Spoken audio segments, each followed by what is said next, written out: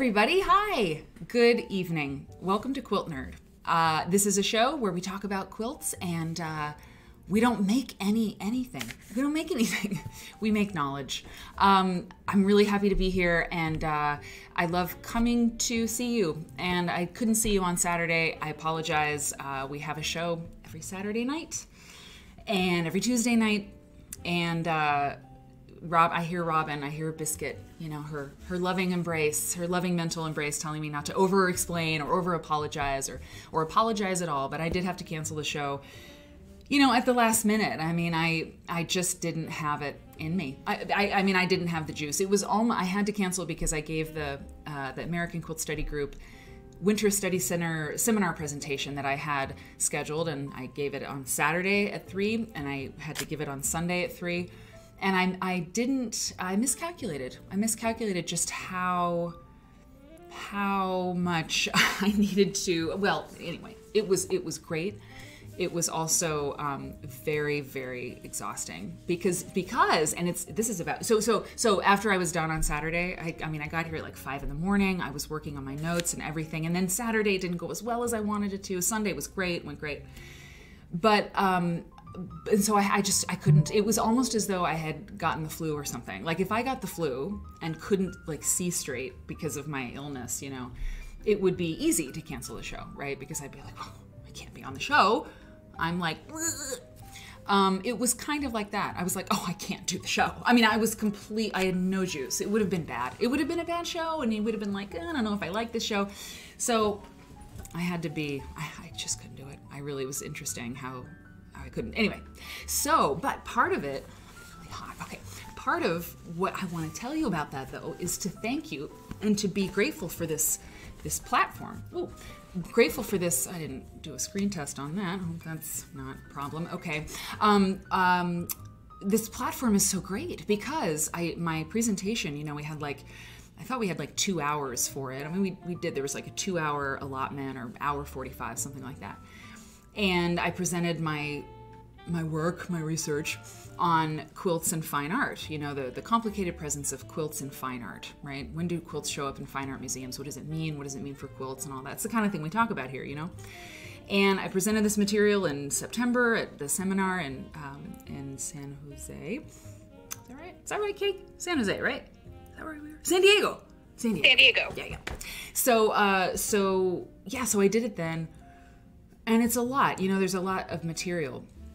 But doing it the digital version, the Zoom version, I did not appreciate quite how difficult it would be to speak into the black dot without Cake, without my friend and my cohort, or my co-host, co-producer, pal, lifeline, you know. Cake is here with us, right?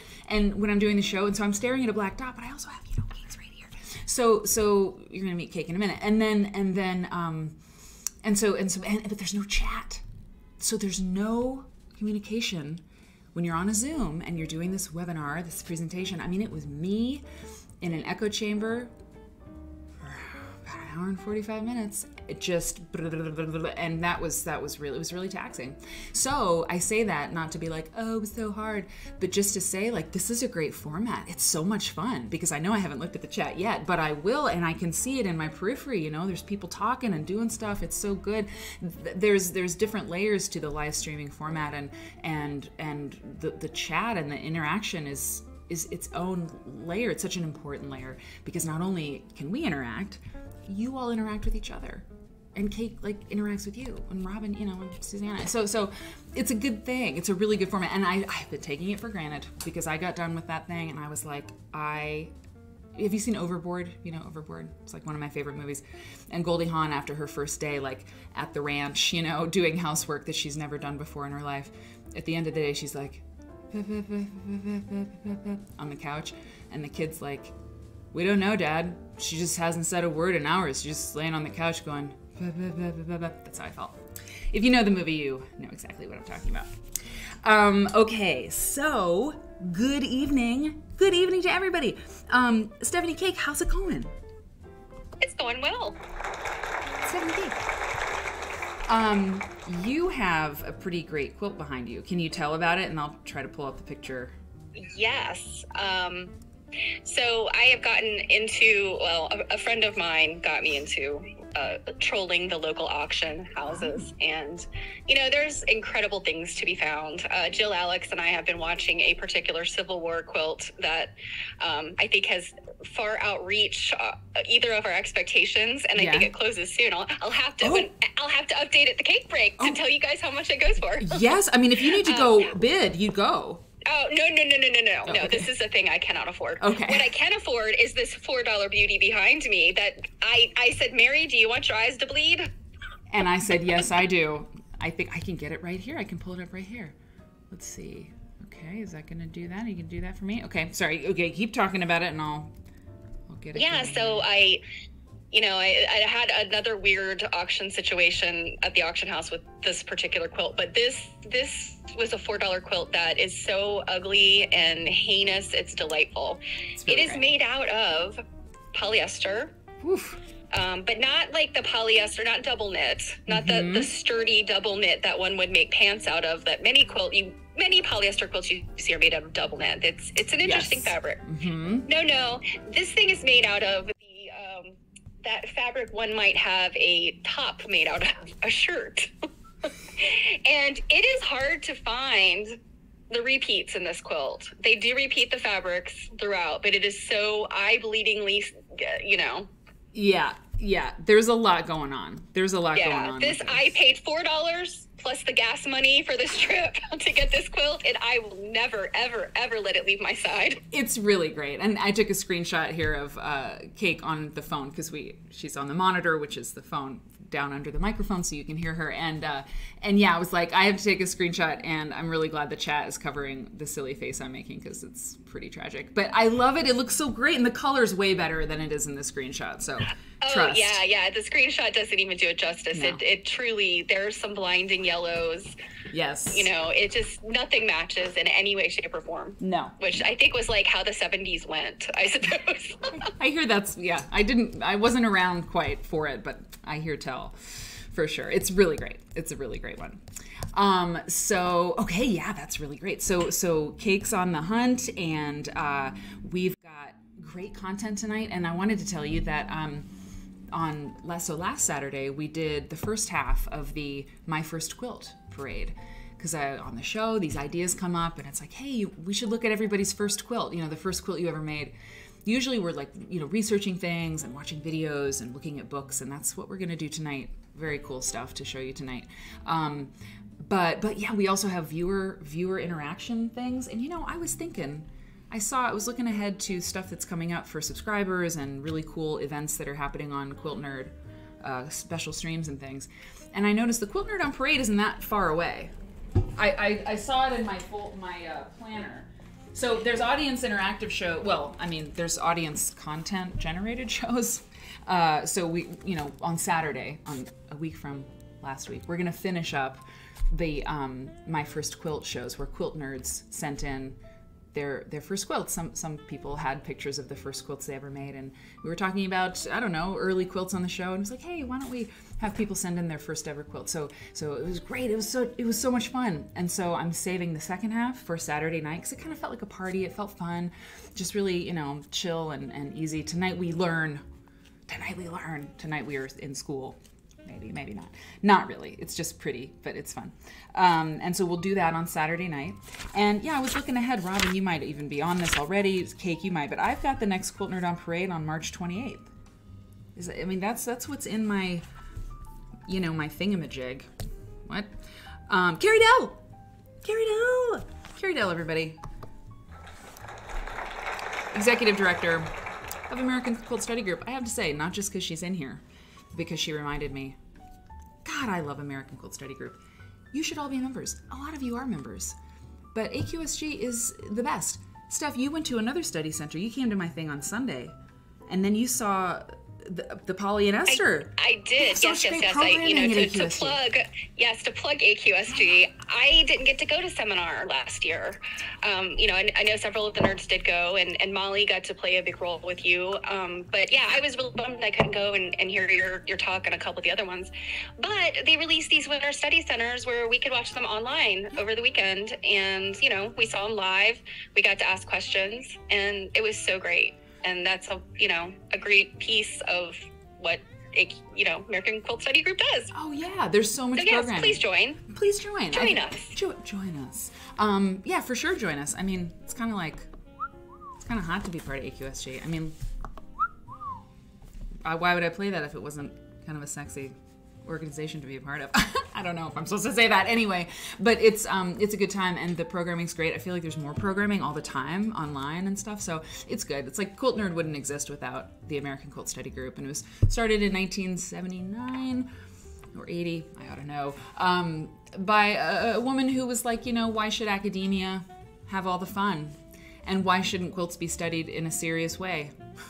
Because they are so interesting, and they're so, I don't know, they take you to all the things you want to know about art and culture and even music and fashion and history and women's studies and just everything, American history, So Sally Garut started AQSG, and I don't know, for like 5 seconds I was like, there needs to be another study group, because why should there only be one? And then I went to seminar and I was like, oh my God, oh yeah, heritage, like legacy, sometimes that's important. So it's an honor to be part of it, and I think you should join if you want to be part of that group.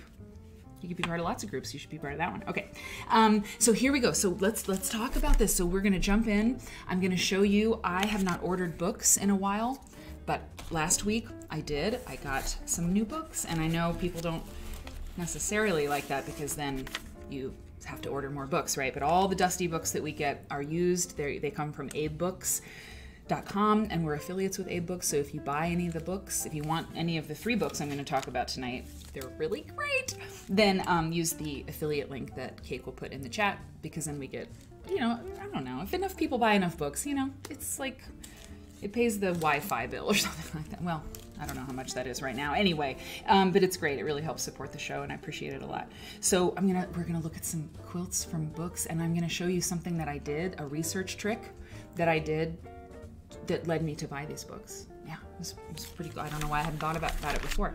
So we start each show with an intro quilt, and that's what we're gonna do. We're gonna look at the quilt behind me. What does it mean? What does it mean? What is it? Who made it? Oh, it's a garment. Haha. How about that? How about that? We will see the full thing after I tell you that there are special things coming up for Quilt Nerd. Let me hide that real quick. Let me hide me real quick. So when you subscribe to the show, there's so many benefits to doing that. You get to use special emotes in the chat. You don't have to watch ads. I don't control the ads. Twitch controls the ads on the stream, but if you subscribe to the show, you don't have to watch them, which I think is enough. I mean, I would subscribe for that reason only. I hate watching ads so much. You also support the work that it takes to make this show, which is a staggering amount. It really is an extraordinary amount, and I'm not the only person who works on the show. Stephanie and Susanna and Robin all help me out in ways sometimes I don't even think I understand all the ways that they help me out, but they really do, and it's a labor of love, let me put it that way, for everyone involved, really. So when you subscribe, you help make it possible, and it really means a lot, and it really helps the show exist. But you also get to see special things. So on March 7th, my mom and I are going to be in Los Angeles, and we're going to stream live. And we have a time. I should have put it on here. Sorry. We have a time on March 7th at 10 a.m. Pacific time. 10 a.m. Pacific time. I'll make sure that goes on the slide for next time. 10 a.m. on March 7th. Mom, Marianne Fons, and I will be streaming live from the Skirball Cultural Center in Los Angeles, and we're going to see a big chunk of the Fabric of a Nation exhibit. No one. I mean, if you hear about somebody else doing this stuff, you go ahead and tell me. You let me know. We can join forces, but I don't know about anybody else who's going to live stream that exhibit. but we're going to do it. So it's going to be for subscribers only, because that's the kind of stuff I want to give you for subscribing to the show. You're special. It's really true. You should get perks. And then, so we had this huge planning meeting the other day, me and the bakery, you know, and in April, I got to talk to Jill about all this. But at some point in April, and probably, hey Sally, thanks for coming by. Thanks for liking the stream. In April, at some point, Jill and I and Robin and everybody, we're gonna go to New England Quilt Museum and hang out with Jill and Pam Weeks, and I'll take you through the New England Quilt Museum. You subscribers, subscribe at any level. Consider Tier 2. It's a really excellent level. I recommend it. Even Tier 3, but any level is great. And then in June, I'm going to be collaborating with Elizabeth Townsend Guard of Just Want to Quilt. We're going to do a very cool thing at the International Quilt Museum, and we're going to broadcast from there. She'll do her podcast, I'll do my thing, and other stuff. And there's going to be something in May, I don't know what, but something fun. And then when you subscribe at Tier 2 or Tier 3 level, you get the Sunday socials. And that's where we do something different every month. There's a stream every month. We get together. You work on your projects. I read last time. I won't do that for a little while. That'll be kind of cycled in and out. But we sew together. We do Ask Me Anything. I don't know. We've done a lot of different things. But it's cool. We hang out on a Sunday mid-morning, and it's a good time. You know, it's a really good time. So those are perks. Okay. I have to do those things. I have to do them, and I like to do them because those are fun. It makes the show fun, right? Okay, so what is this thing? What is this thing? Look at that beautiful garment. I just think it's so pretty. It's so pretty. So this garment, it reminds me of those wonderful dresses that Joe Diggs made. You remember? Now, this was a Sunday social perk, that's for sure. The people who saw the dresses I'm talking about were Tier 2 and Tier 3 subscribers who, it was a Sunday social. I was in Winterset visiting my mom, and she pulled out 2 dresses that Joe Diggs, who's since passed away, Joe Diggs made with this extraordinary applique. And it's interesting because we're going to see a quilt from Joe Diggs tonight. Yeah, I don't come across him that often, but in one of these new books, I came across a quilt by Joe Diggs, and it is sublime. It's so beautiful. Anyway, Mom was friends with Joe Diggs, and she had these 2 dresses made by Ms. Diggs, and we modeled them. You know, we tried them on and wore them for the stream, and it was so cool. And this is not made by Joe Diggs. It is made by Phyllis Varineau, Varineeaw. It's called Disguise with Salamanders. It's really great. Let me zoom out. Disguise with Salamanders. And the book, I'll show you the cover here, but the author says, setting her original applique, she sets her original applique on the folkwear Turkish coat pattern. Folkwear must be the brand, okay? Its colors blend with those of the restored adobe houses in the Presidio in Tucson. The blue door, a cooling contrast to the warmer colors. I agree. It's a great picture. It's a great picture. Perfectly styled. 2 thumbs up. And this comes from this book. By the editors of Consumer Guide. Traditional or modern, over 25 full-size patterns rated for the beginner or expert. So, yeah, look at this. This is what I love. I love bargain books. I mean, that was like typed out on like a label maker, or not even. I mean, it's like typed out on a typewriter. It's just terrific. So this is quite old. So, you know, the Consumer Guide patchwork quilts. I mean, but I got it. I'll tell you why I got it. Why did I get this one? Well, I don't know. Sometimes the breadcrumb trails, I look for one book and then I find another one and I have to get it, you know? So this is another, I just took 2 images from this particular book because there's so many other things I want to look at with you in these other books, but this was gorgeous. And what a beautiful picture with this like uplighting. This is a new piece of patchwork. So it's called Victorian Patchwork. Today's use of Victorian silk and velvet in a tiny European bolero. Tiny is right, geez. The flattering front is laced together with fine cord. It's kind of, I mean, I don't want to be I don't want to be crass, but I mean, it's a little, I mean, it's kind of, you know, kind of saucy. It's not a basque, you know, like those things, like those pieces of lingerie, you know, you hear about, but you know, because that's lower. But I mean, it's kind of, I don't know. You could wear that to all kinds of parties. I don't know.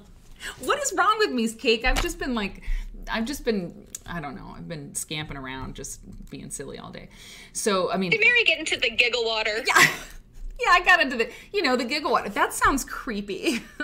Would you like to have some of my giggle water? I made it myself. I was thinking it was more like Willy Wonka and the Chocolate Factory kind of thing, but yeah, thanks for bringing a creepy spin. I know, with like a creepy voice. Hello.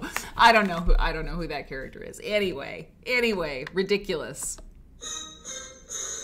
But I do think it's beautiful, and the styling on this photograph. Damn. She looks great with the light and the hair. So I see Sherlock, by the way, and Carrie, you're the only person I've said hi to, but I see Babe and Ivy. Ivy, I think about you every day. Do you know that? I really do. If you knew my life. Okay. Padma High, historic clothing style. Yeah. Like it's sort of, I don't know costume and historical dress enough to say. I was going to say, medieval times. Ridiculous. It's probably like somebody looking at a modern style quilt and saying, "Oh yeah, they made quilts really, really great in the 1800s, didn't they?" Something like that. And okay, hey Quack Cat. So that's what that is. I'll show you the cover again if you want to purchase this book. There's other good stuff in here. There really is a lot of there's good patterns. It's old school. I forgot to tell you when it was published. Sorry. It was published in 1982. 1982. And I have to look through it again because I think the reason I got it has to do with what I'm going to show you right now. That research trick, okay? So do you remember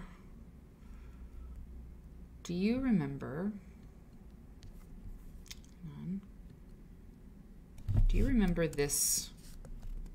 I mean, of course you do. Fran Soika, right? Fran Soika. We talk about this person a fair amount. This is a print, Polynesia, the Sky, by Henri Matisse, 1946. Well, Fran Soika, and that's S-O-I-K-A. Fran Soika is a quilt maker who lived in Ohio, Novelty, Ohio, and she died, in the 2010s. I'm pretty sure. And she did, we're going to look at a bunch of her quilts because I've brought her up before. She's just kind of that, like, she's on like the back burner of things people I'd like to look into, quilt makers, artists I'd like to know more about. She did her own version of this quilt. Yeah. I mean, her own version of that painting, of that print by Henri Matisse, Polynesia, the Sky. She made it in 1981. So it's rendered in cloth, this piece by Matisse. It's so cool. I like it better personally than, hey, let me get rid of that. I like it better than old Henri's piece. I think it's really, really neat.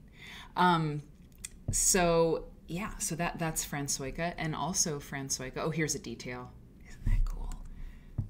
Just cool. It says Polynesia, the Sky, paper cutout design by Henri Matisse, made by Fran Soika, Novelty, Ohio, 1981. I'd like to zoom in a little bit. Will you let me? Okay, so another Fran Soika is, I want to go here. Oh, I don't want to give you that yet. Hold on. That's the big reveal. This one was the Parakeet and the Mermaid, and this is a great quilt that's in that Artist in the Quilt. Anyway, I won't say that. I won't say it, but we've seen it before. It's in one of the books I talk about a fair amount. This one is Amish. It's called Monday in Middlefield, 1986. Hold on, I want to be able to zoom in, so I got to do that again. Modeled after or inspired by some Amish clothes hanging on the clothesline in her town. hold on. Let me see. Can I do that? Yeah, I can do that. Great. The Amish buggies around the edge, really neat, right? Hey, Drink Wine Until Then. I like this one too. I like them all. Fran Soika is really cool. And then, so I keep finding Soikas. Soikas keep popping up, and that's what I think is so fun about this research and about just being in this quilt world and in these books all the time, these books from the past, because you start to have crushes on people, you know, like I got a little crush on Fran Soika, and I just really like, you know, I like knowing about her. Hang on. So I keep finding these different quilts, and this one, oh wait, hold on, this one, we're gonna go back to that. Yeah, this one I found in the Quilt Engagement Calendar, in one of them from 1979. I found this one months ago when I was flipping through the 1979 Quilt Engagement Calendar, and there it was. You see, I was like, wow, that's a great quilt. And there it was, designed and made by Fran Soika, 1979, the year of my birth, Novelty, Ohio. And it's this I mean, look at how good she was at making quilts, you know? I just love looking at her work. She was so talented, and I want to know more. And I've started to look when I'm supposed to be not when I'm supposed to be doing other things. When I'm researching something on newspapers.com, usually I will just pop Fran Soika into the search bar and just see if I can come up with something that I didn't see before. And that's it's what's interesting about this, the books that I get, you know, and the books that I find. Like, I'll show you the trick that I used to find the books that I got tonight. And it's weird because if you search, you know, quilt history or quilt, you know, studies or something in a search engine, any search engine where you might ostensibly find something, you know, one day you'll find some stuff, and then another day your search will be slightly different, and you'll find other things. And that's maybe because the inventory is changing, but also just because people, you know, SEO and tags and descriptions of things are not always, you know, the algorithm isn't always going to catch that stuff, or the search engine isn't always going to respond to the data that's been entered about a given book or a given title. And Steph, you could probably talk more about that, right? I mean, I don't know. I just feel like you're smarter than me, you know, like in many ways. So it's like, but that's true, right? Because like on Abe Books, I found 3 books that I've never seen before last week, and I'm all over Abe Books like crazy. So is that why? Yeah. Yeah, I make it up as I go. Okay. I mean, I frequently just type random things into any kind of search field. So yeah. Okay. Yeah. And that makes sense, right? That some people would put quilt history in the metadata for a quilt or a book, and some people wouldn't, right? Okay. So here I have 3 new Soikas. 3. And here is the first. Do you recognize this motif? I think you probably do. That's the bird. That's the bird from the Matisse quilt. Yes! J.H. Kasdan, you got it! You got it! And, and champagne. Look at that! Look at that quilt. Okay, let me zoom out so you can see the whole thing again. Hang on now. Come here, buddy. Okay, Birds of a Feather. Birds of a Feather, designed, appliqued. Hey, sorry, my computer's a little bit tired today. It's okay. Birds of a Feather, designed, appliqued, and quilted by Fran Soika. Hang on, come here. I'll zoom in again. I mean, this is a quilt that is the sister or the brother of Polynesia the Sky. And by the way, Polynesia the Sky, I wish it would stop being like that. Polynesia the Sky is at the American Folk Art Museum. At least it's in the American Folk Art Museum book of quilts, which is very exciting. I'm going to close a couple of these. That might actually help a little bit. Yeah. Yeah, great. Nope, I don't want to save that. Okay. Sorry. Yeah, I think when I open too many things on Acorn, it doesn't like it. All right, sorry. Thank you. Yeah, see, it's working better. Okay, cool. Yeah, they're the same birds, and it doesn't say what year this was made. But it's got to be, I mean, the other was made in 1981 or 82. It's got to be right around that time. Hey, Shauna Sows, thank you so much for subscribing. You've been subscribed for 6 months. You're on a 4-month streak. I really appreciate you, and thank you for your support.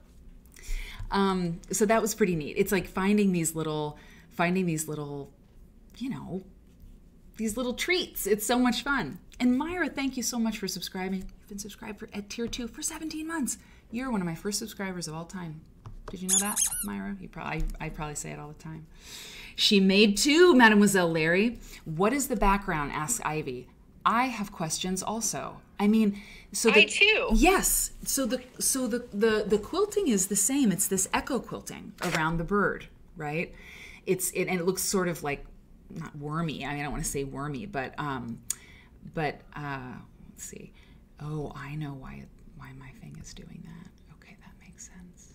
Okay. So it's this echo quilting around the bird, but I think so. It looks transparent, right? Like it looks like this weird transparency. But what I think is going on is that it's a print that came in 2 colorways. That's what I think. Does that sound right? Hey, Deborah. That it's a turquoise version and a purple version of the same print. It seems to me, and because of that, you have this this pattern in the fabric, and then her quilting on top of it has sort of made it look like it's water or something. I don't know. What do you think? What's your theory? I think that's a good theory. I also kind of wondered because and this just could be the resolution on my screen. Yeah. But the edges of that one color, that I guess that kind of reddish color, look like a little blurry. So I'm kind of wondering if maybe it was just a single print that was painted with like dye Oh, yeah. You know what I mean? Like, it is a low red. The photo is not great. Unfortunately, it's too bad because most of the photos in the book are pretty good. But yeah, it is a bit grainy. It's true, and you can see. Look, the sun was high or hot because you can see like the shadow here. Hey, Sherry, thanks for tuning in. And so so I'm not sure what theories do other people have. What do you think? Somebody said the birds look stuffed. That's interesting. Yeah, it's showing motion indeed. Like it's framing it. Yes, wonky, exactly. Like air. Yeah, the movement. It's so great. It's so great. So that was a fun discovery to see this Soika, the stealth Soika. Look at that. Isn't that awesome? Oh, it's so cool. It's such a great quilt. Those birds are so beautiful. And they're Matisse. I mean, they really are Matissean, you know, and she's paying homage to this. Okay, here's another one. Here's another one I found. Now, this also is not a great photograph. It's grainy. In fact, this is blurry. This one's actually a blurred photograph. And this is also not my favorite Fran Soika, I have to say. It's called Images of Spain. I mean, it's great. It's amazing. But I like other quilts of hers more. But, of course, I was so happy to see this anyway, to find this one anyway. It doesn't, they didn't have, like I said, there wasn't a year on that last one, that Birds of a Feather quilt, and there's not a year on this one either. Is that right? No, 1993. Yeah, 1993. It's interesting. It looks like an earlier quilt to me for her, but anyway, maybe I like her because she's so pictorial, you know, she always makes pictorial quilts. I don't know that I've seen. Well, I guess that Christmas holly quilt is just, you know, pattern, right? See, now actually, you know, I like this. I kind of see a lot of variability in her style. Yeah, there, you know, because I know so this one is new to me, but some of the other ones I've seen the holly one before, and I think, you know, I'm always surprised when you say, oh, that's Fran Soika. Yeah, you're right. Actually, yeah. Yeah. Because this looks nothing like the Matisse. Yeah, sorry, go on. Sorry. The Matisse bird one always sticks in my mind because I feel like that's the very first one I ever saw that you said that's Fran Soika. Yeah. But then all these other ones, I'm like, it's just a different, it's like very illustrator kind of, you know, graphic design-ish. And then like that holly one looks so experimental. Like, you know, she was maybe riffing on some Hawaiian type of quilting. That's very interesting. Okay, hold on. Yeah, Hawaiian. That's such a great observation, Cake, that it is like that. It does look like that. And by the way, this like pillow space up here, or like consider how this would look on the bed, how beautiful it would be. I mean, that's so beautiful. It really is. It really is. 1979. What a little badass. She's such a badass.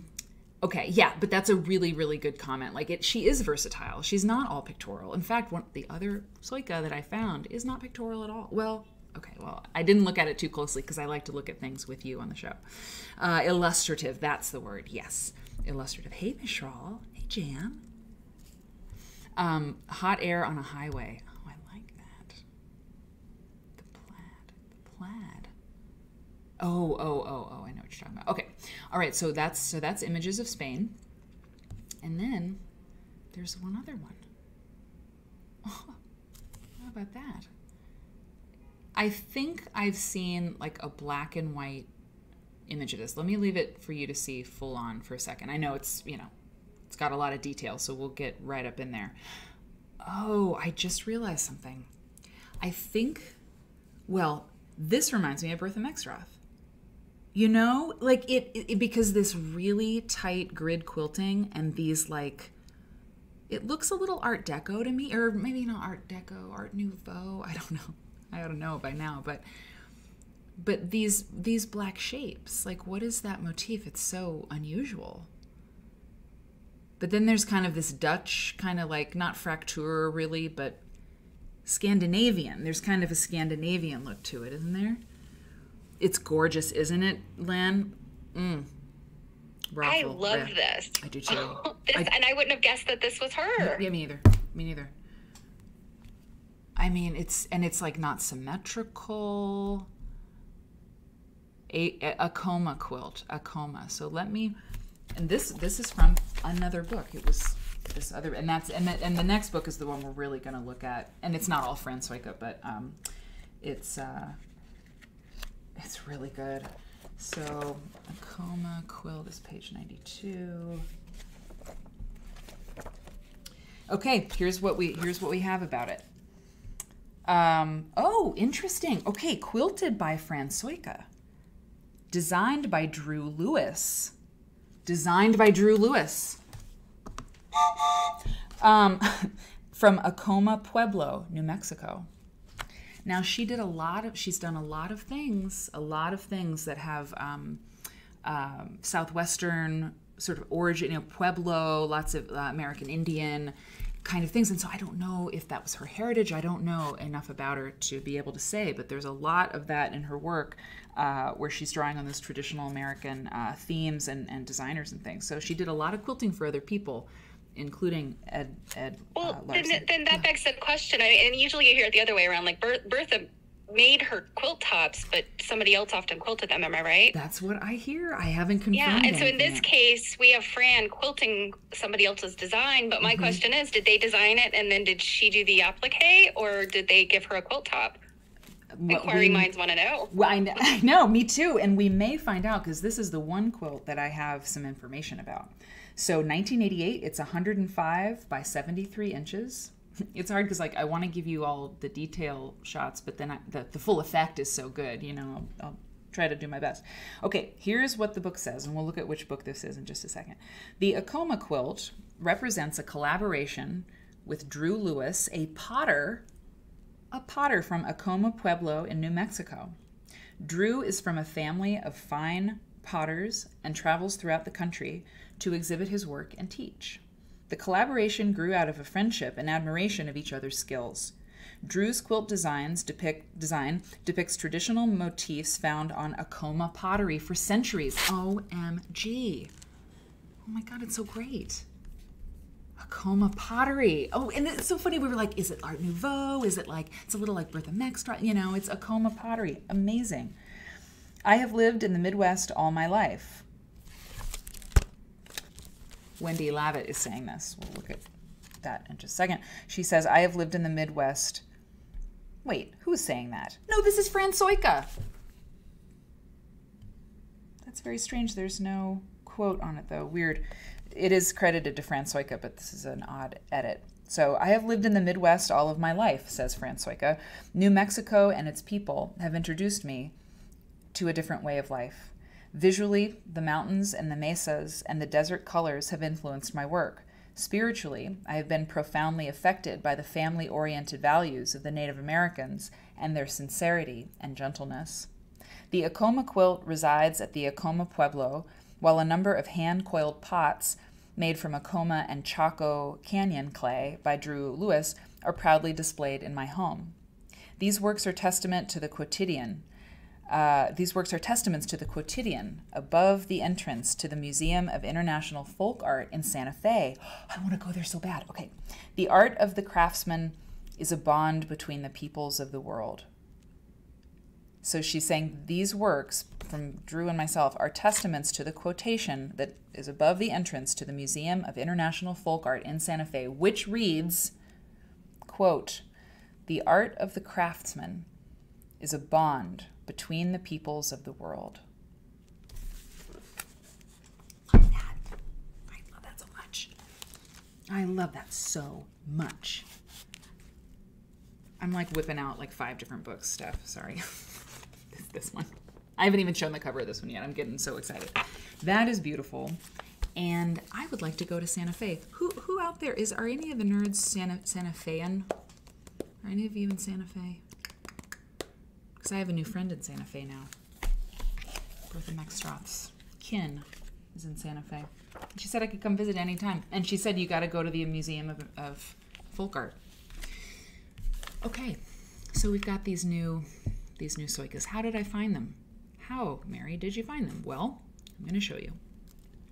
I did something I'd never done before. Now I got to pull up my browser here. And I want to show you because it's something you could really use too. And I haven't used it to the full extent of its power, I'm sure. Not yet. And we're going to show some more. Look at this Stephanie cake. It look great. I love it. I love it. Hey, Elizabeth, hi. I was just talking about you. Talking about how in June we're going to play. We're going to do some stuff. Okay. So I used archive.org, right? Use this thing. And we've used it before. We've talked about it before. This it's a pretty neat thing. It's not much to look at, but this is the group or the people who make this, the Internet Archive. They do the Wayback Machine where they like take pictures of all of the internet all the time. So like my blog from 2006, I can go back and I can find those pages, even though the links are, broken. If you searched for my blog and blog posts in 2006, they don't have, but you can search the Wayback Machine for that. But what I'm going to show you here is what I used to find those books. And here is what I did. So I have a login. It's free. It's free to use. There's lots and lots of books. So I'm clicking on, you see I'm waving my little mouse up here. I can't zoom in on a browser window, but there's this book, okay? This little second icon that I'm flicking over right here is a little yellow book, and I click it. And I go over to this search box here, and I can search metadata, which is what you usually search. If I'm searching for a title of a book, I will enter the title. In fact, Sonnets from the Portuguese. Sonnets from the Portuguese is the book by Elizabeth Barrett Browning that Bertha Mextroth translated for Helen Keller in like the early 1900s. So the Internet Archive, or the Internet Text Archive, look at all of these, oh, I can zoom in, great. All of these copies of Sonnets from the Portuguese that have been scanned in by libraries or people can do it too. You have to, Elizabeth's on the stream, that's really great because there's copyright stuff and there's, they'll have a guide if you poke around on this site to tell you, what books could be uploaded or whatnot. But a lot of these are deaccession books from libraries, colleges and things. And so they scan them and they put them up here, and we look, I'm turning the pages of the actual book that's been scanned, Sonnets from the Portuguese and Other Love Poems, right? And it's so cool, and you can zoom in really close like that, and you can see like here. And you can go like this. You can click. It's very easy to use. See, so I just clicked on a little view that shows me all of the pages. So if I'm like, oh, I want to find the illustrations in this book, so I can sort of see at a glance, you know, this page. You can look at it in a single page like this. You can look at it with 2 pages. You can go full screen. You can, I mean, you can really, it's really great. So if you have some, you know, sight problems that you know, where you need bigger print, nothing could be better than this. And I know Kindle can do these things, but I really like this tool, and I use it all the time. Okay, so you can check out a book for an hour, or you can check it out for 14 days. Some of the, just poke around. And what I do, see what I do, so I have this account, and I have favorites, and look how many favorites I have. I have so many. I have Patchwork Quilts. I have Waiting for Godot. Okay, fine. History of Mistresses. I was getting interested in, oh yeah, Dandy and the Underworld, you know, like all kinds of fun things. But Ralph Waldo Emerson. Okay, so the quilts come later. Okay, the quilts come later. That was for my research. Okay, it's fine. Someone was like, you know, don't share your search history, you know, on a live stream, but it's fine. Murder at the Quilt Show. Look at this. Isn't that great? Isn't that great? Murder at the Quilt Show. That's an actual book. They have some videos and things. I've played a couple of videos for you from this site. Look, my mom's book, Classic Quilted Vests. Yeah. And so some of the books that I talk about on the show are available on this site, and I think I mentioned that. I've mentioned it on the Patchwork and Prose stuff I do for Quilt Folk. I often say, you know, the books I talk about you can find here. So this is really fun. This is really cool. So what I did to find the books that I showed you today, I did something different. I did a different kind of search. Hang on. Let me see. Let me get out of that. Okay. What I did was I went to do a search instead of metadata. Okay, let me go here. Yeah, okay, great. Instead of the metadata, where, you know, Sonnets from the Portuguese, that would be like the title, okay? Instead, I put text contains, because this thing will search the whole book's contents. I mean, I don't understand how this works, right? I don't understand. But what I did was I put Fran Soika in there. Not because I know there's no books about Fran Soika yet. There ought to be one. If you want to write one, please go ahead. All the things I want to do, I don't have time to do. So if somebody really wants to do it, as long as it's not Bertha Meckstroth or William Dutton, because I'll fight for Cake's ability to do that. I mean, yeah. But if you have a research, a yearning to do something, anyway, just come talk to me. We should make it happen. Okay, so I looked for Fran Soika because I know there's no book. Look, it comes up. I know there's no book about her, but the text of a book might contain her. I know that it does. So I hit enter. And what happened? Well, a lot of weird stuff. A lot of weird stuff. I know that so here you have, like, look at these are years when her name did appear. In books. Not going to be 1939 probably, you know, and sometimes it's not accurate, of course not. But, you know, look, in 1989, okay, look, we know some of her quilts were made in the 1970s. We just saw some of them. Certainly 1980. Look, there's a lot of action right up here. So, oh, well, yeah. See, yeah, Giordani Soika. That's not gonna, this hit over here, not gonna be anything. But this, I'd never seen this quilt before. Treasury of Applique Patterns. Wallpaper may inspire a new design. Fran Soika. So she's in it. Her name is in this book.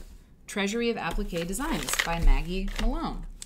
And this was the book in which Birds of a Feather appeared. That's where it is. That's how I found it. That's cool, right? Isn't that neat? So yeah, I know about this, Quilts of the Ohio Western Reserve. We've looked at this quilt. We looked at it tonight, and that's the cover of a book that we've talked about on the show. Some of this stuff is, you know, yeah, the metadata doesn't know what it's doing. Oh, Guiding Stars. You see this? This was a book in one of the New Year's Eve giveaways, by the way, I still have one to send. Actually, yeah. But somebody got this one or is going to get this one. I know that sounds terrible, but I didn't have their address till recently. Anyway, but this book was a sampler of quilters' favorite quotations. That was in one of the giveaway things. I didn't know Fran Soika.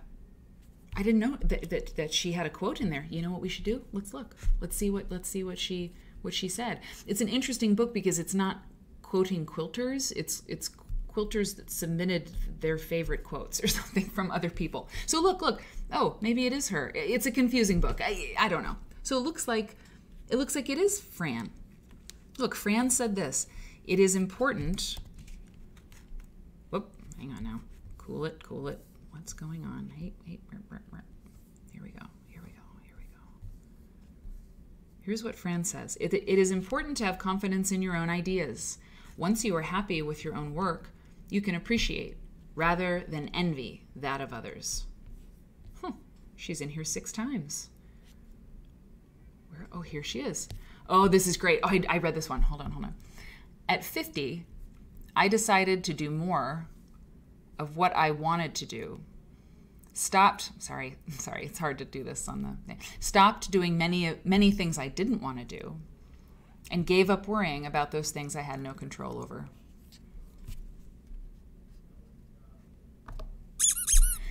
Okay. Oh, and here's a bio of her. Fran Soika, great. Oh yeah, look at this. Oh, this is great. Fran Soika, a native of Ohio, was born January 17th, 1924 in Cleveland and lives in Novelty. She made her first quilt in 1956, but it was not until 1968 that quilting became, after the needs of her family, top priority. Her work has been exhibited widely, quilt engagement calendar, right? So this is great because I don't know that I've written it down. There's no index for the quilt engagement calendar, So, look, it's really tough to do anything else but just follow these breadcrumbs all day.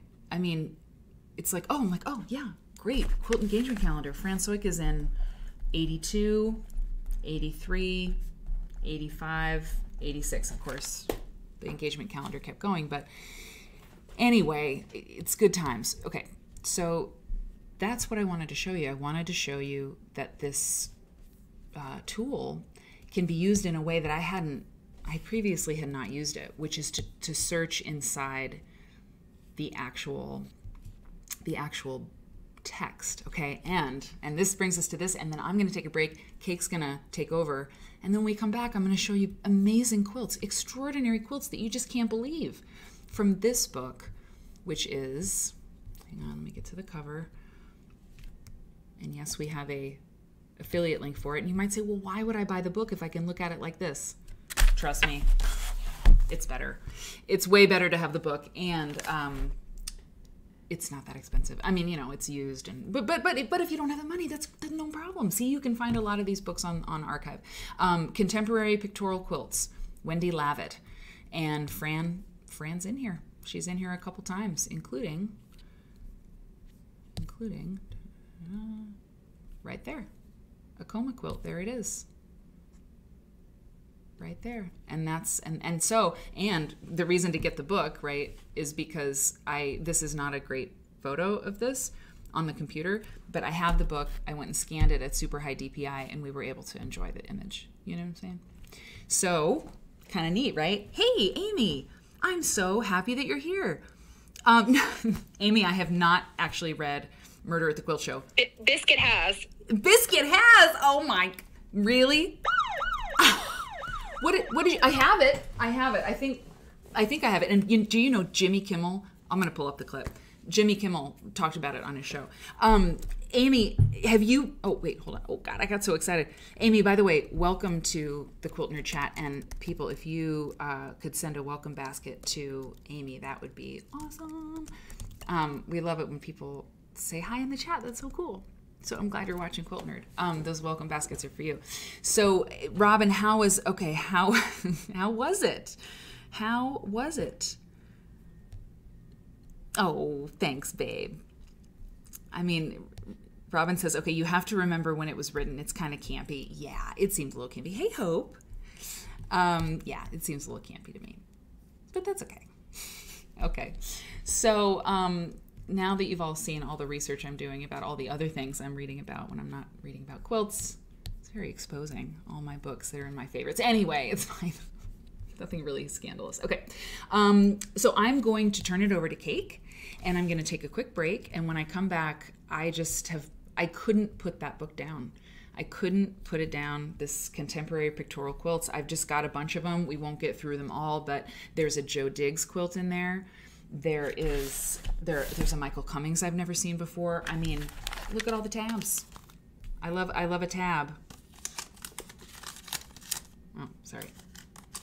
A little ASMR. Okay. All right, Cake, you ready? You ready for the cake break? Okay, I'll be right back. Let me put this on.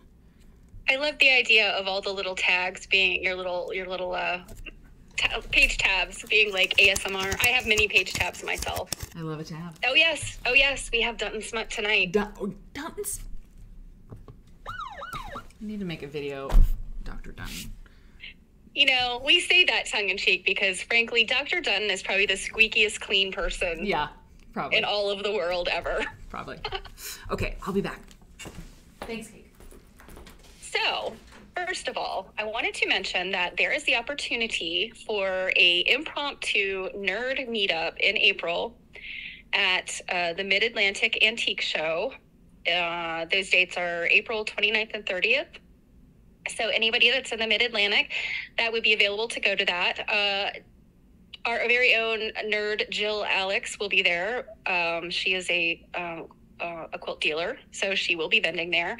And yours truly will be there helping, and will be bringing some sewing machines that I have been tinkering with. So, yes, Poolsville, Maryland. Yeah, Mother Nature. It's in Montgomery County, so it's sure to be interesting. It's out on a farm. It looks fun. So, I think I've heard of it. I mean, they do it every year. Obviously, it's kind of far from where I live. It's about an hour away. So anyway, those of you that are available, please come by, or let me know. We can probably coordinate a time for folks to be there and see each other. So now on to Dunton. So first of all, I can't remember if I mentioned that I made a Dunton Club channel on the Disco. So if anyone is interested in dropping in there and reading any of the items that I've put out on a Google Drive to share, for sure, feel free to read some of that stuff. I have my next stop is digging into his textbooks.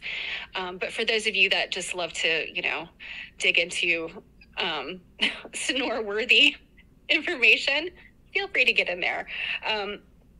So with that said, I wanted to read another article, and this is going to be a short one. I think I mentioned on my last Dunton update that I'm waiting on access for his papers. I don't know if you guys knew this, but the Baltimore Museum of Art has all of Dunton's quilt-related research, all his papers, his correspondence, all that stuff. So I've been waiting to get my sticky little fingers on some Dunton stuff. But in the meantime, I've been doing some of his genealogy. And I just started like Mary was just talking about, kind of using some creative things. And, I've gone to newspapers.com and just been like, tell me everything about Dr. Dunton. Well, Dr. Dunton was a busy man. And I got to be honest, I have no idea how this man did all of the things that he did in his lifetime. He did live to be 98. So I guess that's the key to being so prolific, is you just have to live forever. But so this little gem is this is the Baltimore Sun, December 9th, 1949. And the article is called Wedgwood Expert Returning to Appraised Collections. And half of the article involves Dunton. So, because Baltimore is stuffed with so much unusual pottery, Miss Annie Reese, Wedgwood Expert, will return Tuesday to the Museum of Art, which I think this is the Baltimore Museum of Art, as we know today, to examine more items from private collections. On November 22nd, her offer to appraise such things, telling Wedgwood collectors the age, use, and insurance value of their prized pieces, resulted in a day-long procession to the museum. Items submitted ranged from buttons to teapots to oversized vases, in some instances filled clothes baskets. 2 items in particular stirred her fancy. A set of 18th century porcelain weights, signed, was given to her by Dr. William Rush Dutton Jr. of Catonsville for presentation to the Wedgwood Museum of Etruria, England. I mean, Dutton.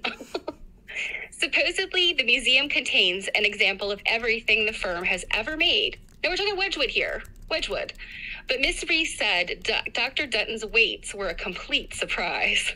And then it goes on to talk, you know, a little bit more about, like, kind of what happened after that, which doesn't involve Dr. Dutton. But can you believe this? I mean, come on, Dutton. He's got a million-year-old Valentine that he found in the family Bible. He's got something Wedgwood made that Wedgwood didn't even remember they had. He was a... So... Yeah. He was a man about town. He really was. Yeah. He really was. And, you know, I was thinking to myself, you know, I don't know much about Wedgwood china. I don't know if there's any nerds maybe into collecting or might know about Wedgwood china, but from what I know, it's pricey. It's very fine stuff.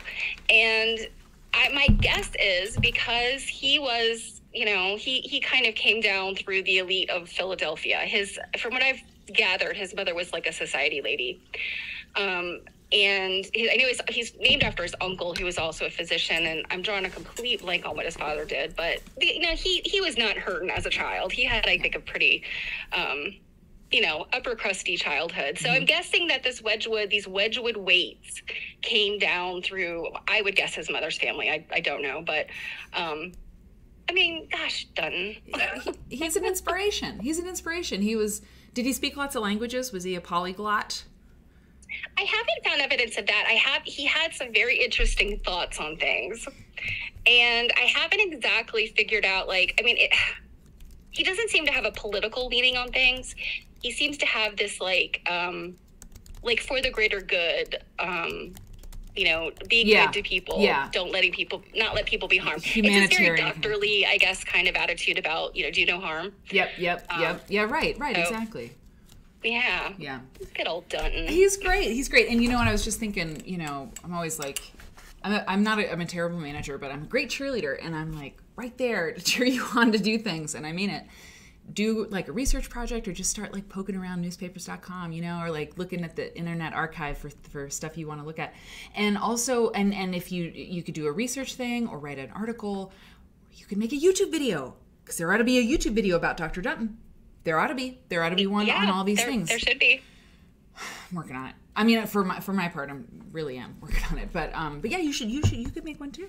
You're good. Well, and I also, to continue plugging the American Quilt Study Group, there are the seminar study centers they're accepting applications or proposals for that. So that's true. Yeah. So for anybody that has some research under their belt that would like to present, It's an awesome opportunity. It really is. I do think you have to be a member. That would make sense, right? But you don't have to be a member to check it out on the website, though. But you can just read about it. Okay, check this out. We're going to watch the little Murder at the Quilt Show was on the Jimmy Fallon show. He talked about it on a segment called Do Not Read. Thanks a lot, Jimmy. I maybe saw it a long time ago, but we're going to watch it. Hang on. I got to go to this. That would help. Here we go. Oh, hello. Well, yes, Jimmy. Here. Okay. Let's see what he has to say about Murder at the Quilt Show. I'll probably be fined $1,000 for doing this. In fact, actually, you know what? I will get like a copyright, not a strike, but I'll get a copyright claim. It'll be super lame. So what I'm going to do is I'm going to make it small, just because it's less of a problem, maybe. I don't know. Everything's terrible. Oh, it doesn't matter. I'll just clip this out of the video. I don't care. Okay, let's hear him talk about Murder at the Quilt Show, the book that Robin loves more than anything. Come here. Okay. Read list. This first one's a mystery book. Ooh. Wait a minute. Yeah. Sorry. This one's called... This is the Do Not Read list. All right, let's see what's on my Do Not Read list. Yeah. This first one's a mystery book. Ooh, I do love a mystery book, yeah. This one's called Murder at the Quilt Show. Yeah. And so you know you're in for a ride because it's from the best-selling author of 12 Golden Threads and Scrap Quilt Memories. check out the tagline in the back. Come for the quilting, stay for the murder. Murder. Yes. That's great. Murder. Yeah. Yeah. Either way, well, they're innocent until proven guilty. Yay! Woo! Next up, we. That was good. Next up, we have a cookbook. Ooh. That was it? That was pretty good. Innocent till proven quilty. I mean, that was a good one. That was a good one. It was cute, right? I mean, and now that lady can say she was featured on the Jimmy Kimmel show, or the Jimmy Fallon show, right? I mean, she was. He made fun of her, but she was featured. He made fun of her, and all press is good press, right? No such thing as bad press. Didn't Robin just say that's where she found out about it? Said the lady got a book sale. Oh, did she really? See, that's great. That is great. You're excited to read it now, Amy. Hold on. I think I've got a copy. Let me just see. I swear I do. I swear that I do. I mean, I did. I don't know. It's somewhere. I don't know. I'm running out of space. But anyway. So, she got a lot of book sales. Oh, yeah, good. You told a zillion people about it. I love that, Robin. Good. Okay, so let's take a look at some really amazing quilts. That's what we do here, right? We have the opportunity to do that. There are so many in this wonderful book, Contemporary Pictorial Quilts by Wendy Lavitt, that we can't get through them all because but we've got time. We usually go about 2 hours on this show, and I really, really missed being with you. I mean, I got to get my Quilt Nerd fill, each week. Hopefully, just like you do, So, I picked some favorites, and let's look at this one. I always think, when I think about Nora Ezell, I think about Robin. I think about Biscuit, and Robin's Nest Creations, who's there in the chat. She is Our Lady of Subscriptions. She helps manage subscriptions and the subscriber streams and stuff. She's really, really helpful and great. And I just remember you really liking the Nora Ezell Civil Rights quilt. Was it the Civil Rights quilt? I showed one, and I just remember you being like, that's the quilt. Like, it zapped you. And so I'll show this one first, because this is a Nora Ezell quilt right here. So this is Contemporary Pictorial Quilts. And actually, let me tell you what the back says. It says, in Contemporary Pictorial Quilts, which was published in 1993, thread and cloth join brush and canvas as recognized tools of the art world. Yay! The quilt makers, most but not all of them women, seek to satisfy their own creativity without sacrificing communication.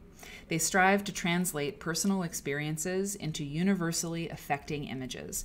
Wendy Lavitt, renowned author of American Folk Dolls, Labors of Love, I knew I recognized her name, and Animals in American Folk Art, awesome, has selected 113 contemporary quilts for this volume.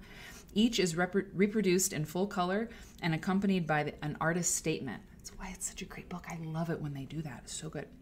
Organized into 14 thematic categories, these dazzling quilts are testament to the wide-ranging interests of today's pictorial quilters. They will inspire quilters and dreamers alike. Topics include inner feelings. Oh God. Topics include inner feelings. I love it. The urban environment, spirituality and religion, political statements, women's concerns, the African American and Native American experiences, and more with traditional focuses on holidays, animals, and childhood. I mean, hell yeah. It's by Gibbs Smith Publisher in Salt Lake City. I don't know how many times I've searched for pictorial quilts in Abe books. This never came up. But it's a big world out there. Okay, here we go. Nora Ezell. Yeah, this is great.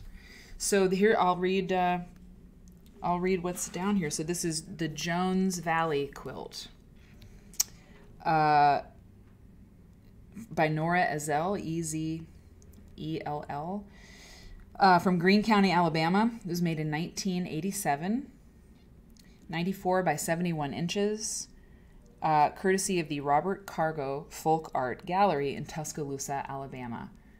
We're going to come back to the Cargos in just a minute. Fascinating discovery in this book regarding them. Okay, here's what the book has to say.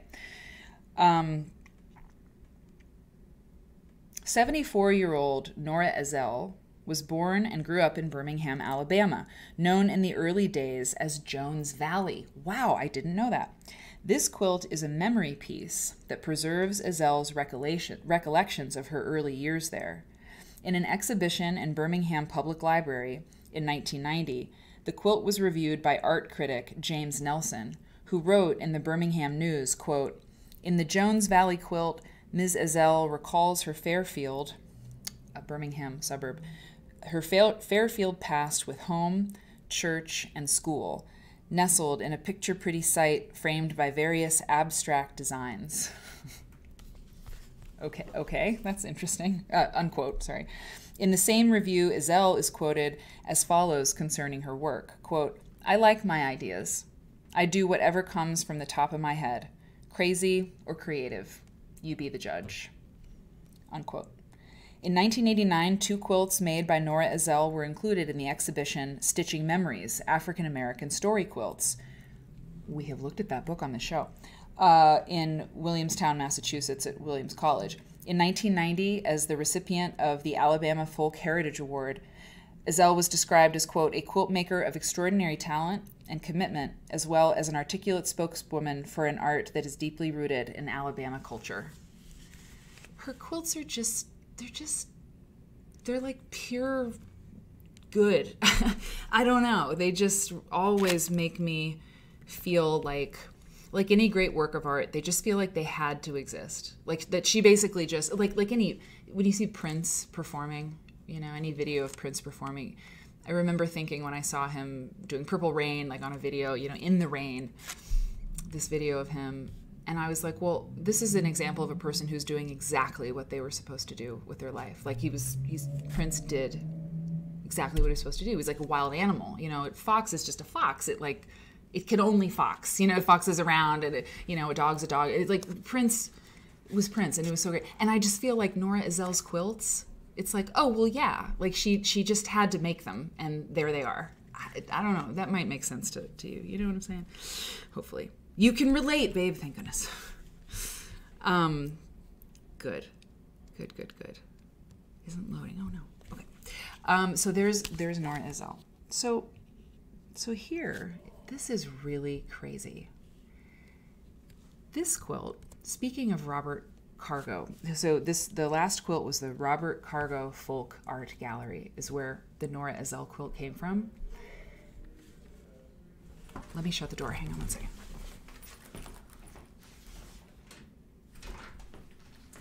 This quilt was quilted by Robert Cargo.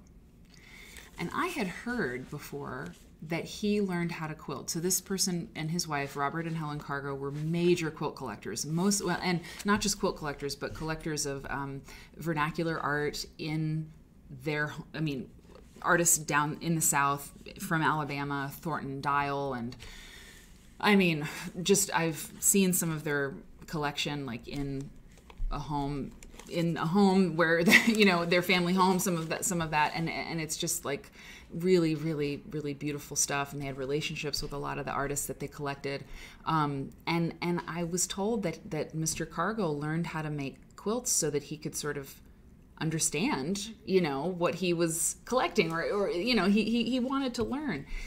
And I thought that was really cool. But I had never seen a quilt in a book that he worked on. But he did this. He did the quilting here. Isn't that great? Okay, let's read about it. What does it say? The Thomas Family Quilt. Top made by Rosie Morgan of Cullum, Alabama. Quilted by Robert Cargo.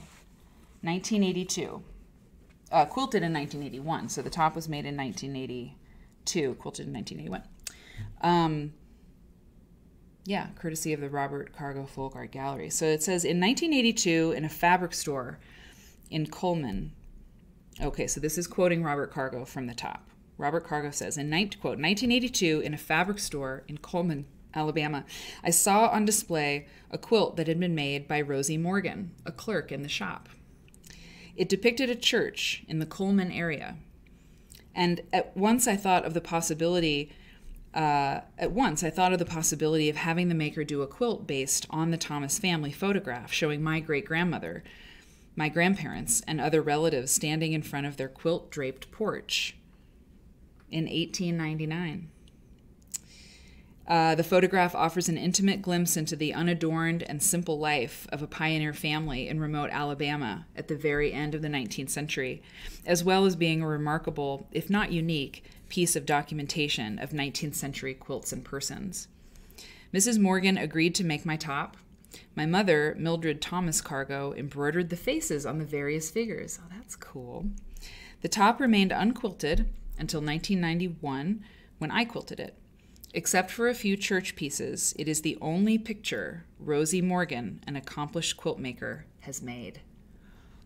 Oh, I like how he talked about that. Did you catch that? Did you catch what he had to say? Except for a few church pieces, it is the only picture quilt. Okay, Rosie Morgan, an accomplished quilt maker, has made. Okay. I thought he said the only picture. Anyway, yeah, it's still really cool. That, you know what, this quilting kind of looks like the Fran Soika stuff. You know, that echo quilting. And he did, this is called a Baptist fan. Some of you know that well, but that's at least it's one of the names for this motif is a Baptist fan motif. Was there a little banjo? There was a little banjo. I didn't see it. Let's get that banjo up here. Yeah, a little banjo. One of the little people has a banjo. Yeah, this is really cool. I like that a lot. And there's also so many good quilts in here. It was hard to know what to choose and what to save for later. Of course, you know, the show will be on a long time with your continued support and viewership. So I can show you all of the book over time if you want. Let's see. This one. Yeah, this is great. This is really great.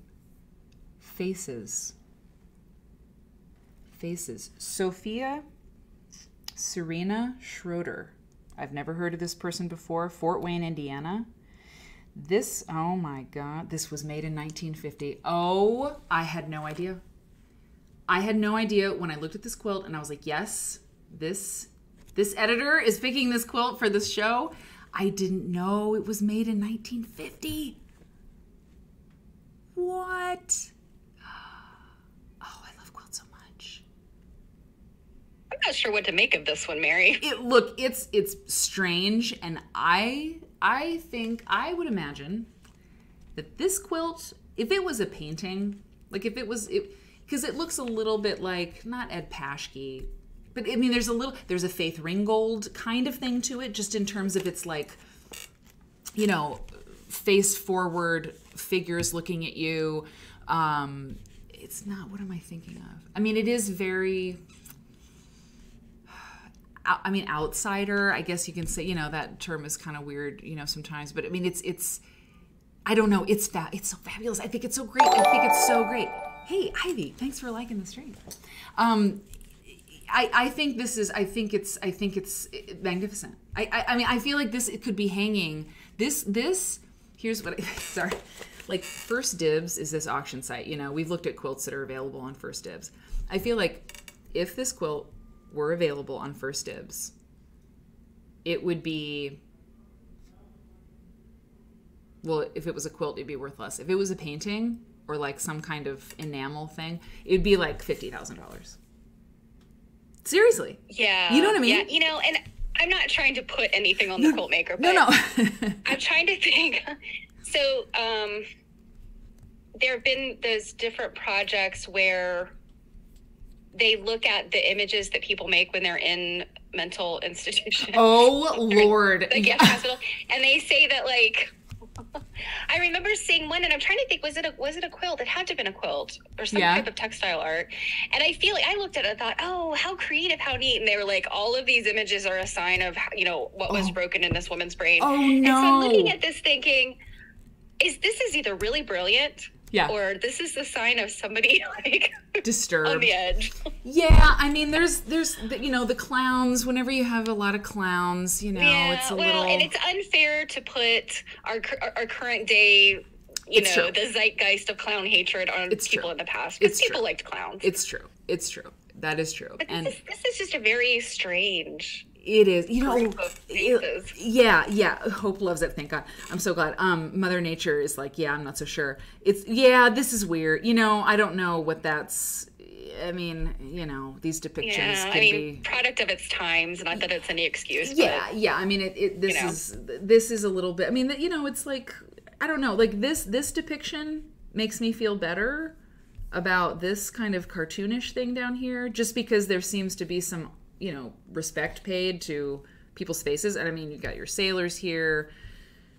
You know, I don't know. I mean, it's not just all caricature. It seems like this part of this quilt does not feel like it's a caricature. It feels like it's an illustration, like an act. Yeah, you know, I almost feel like they traced things. Yeah, things that they liked, things that they wanted to display. They traced them out of magazines, and maybe.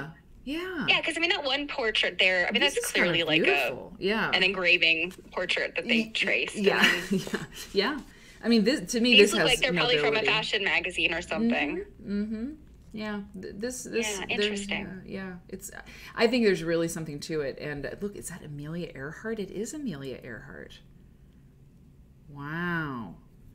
And like that, the style of that is almost like they found something that was printed like that. Even though that looks like thread painting.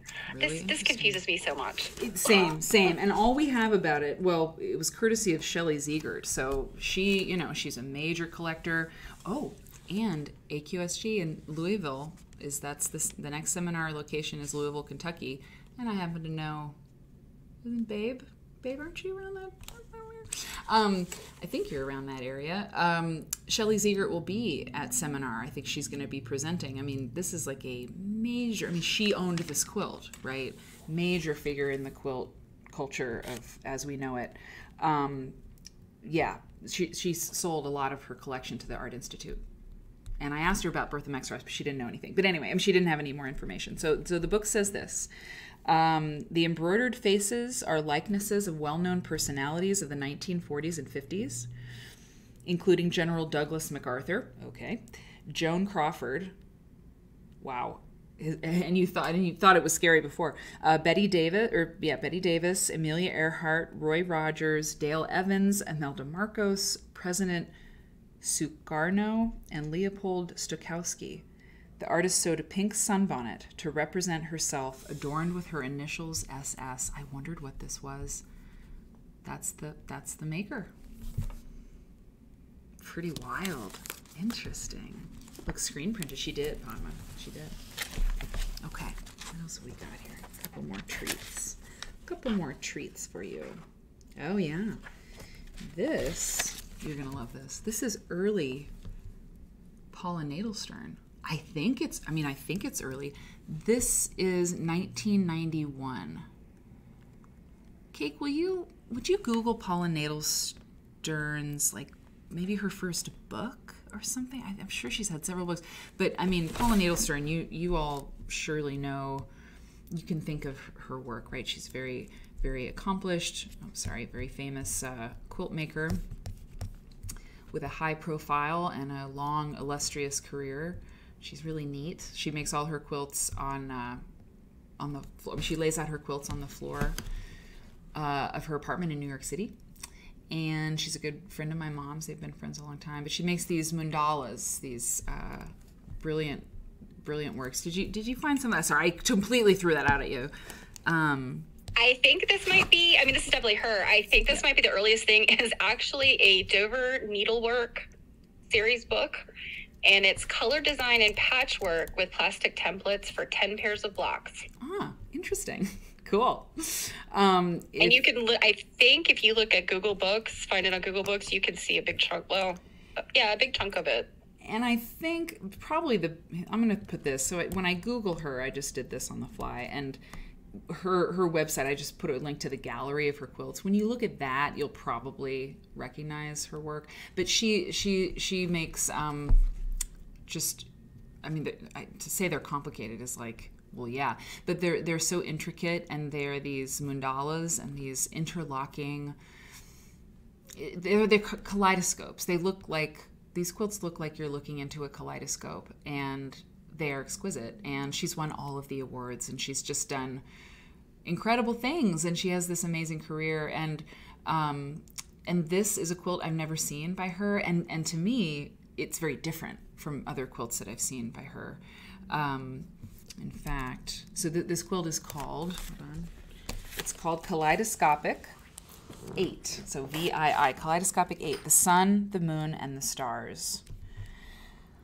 And Paula Nadelstern says, quote, I am intrigued by the structure of fabricated kaleidoscopes, by the mechanical skill involved in the intricate piecework, combined with the challenge of finding the relationships between fabrics.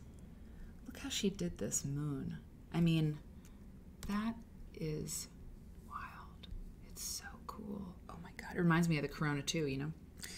I try to free myself from a conventional sense of fabric orderliness and seek a random quality to imitate the succession of chance interlinkings synonymous with kaleidoscopes. Depending on the placement of color and the resulting degree of contrast, different shapes are emphasized and visually linked. Let me come down here a little bit. The symmetrical repetition of the design inherent in kaleidoscopic configuration creates a visual pattern of inferred lines. Some patches connect to their mirror images and act as if reflected, so that a plethora of new symmetrical patterns are created and the whole becomes greater than its parts. I have made 8 quilts in the Kaleidoscope series. Already, numbers 9 and 10 are twinkles in this maker's eye. Oh, that's so great.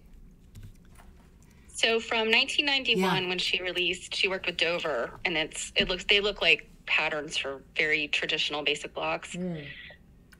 Within 5 years, she's doing kaleidoscopes and quilts. And that's her next book, as far as I can tell, 1996. Like she maybe found her niche there, like between those early 90s. And I love that. So yeah, that's right. She's right in there discovering this. This was number 8, right? Yeah. She, I like that this is in this book of pictorial quilts, because a lot of them are figurative. You know, I mean, there's like figures, you know, dancing and doing different things, and you know, the Nora Ezel quilt had buildings on it and all that, but this is abstract, but it's still pictorial. And this is a really good example of that, you know, that question we were sort of considering. What is a pictorial quilt?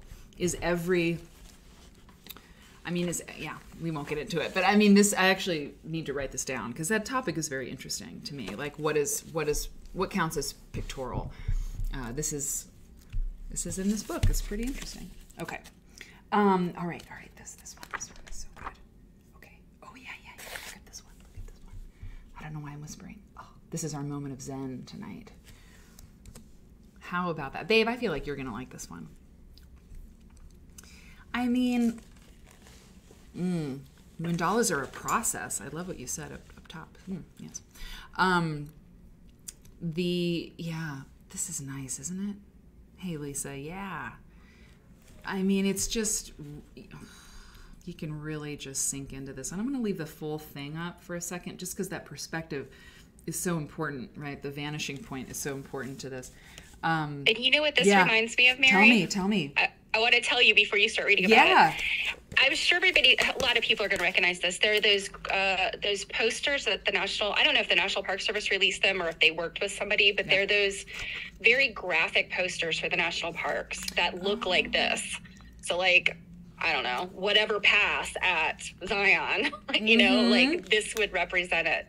And I could see them being, like, that graphic designer being, you know, really inspired by this. Yep. I don't know when this is from, but hang on, keep talking, actually, because I gotta look something up. I'm looking something up really quick. Actually, come to think of it, those very graphic pictures of the national parks. I want to say there's some fabric line released those. Oh, that's cool. There's like a panel of them, and this reminds me of that so much. That's WPA project. Could be, maybe. Oh, cool. That's cool. Yeah. Whatever. You know, whenever somebody does a landscape in these like abstract lines and sort of makes it, I just love it. I love it. It's so beautiful. And I really love the mountains. I do love the mountains. So here's what we have to say about this moment of Zen. This was made by Carol Johnson of Nibley, Utah. Okay, makes sense. Cotton, metallic fabric, and synthetics. And I will zoom in once right here because you see the synthetics, that the sort of the shimmer, right? And this was made in 1990.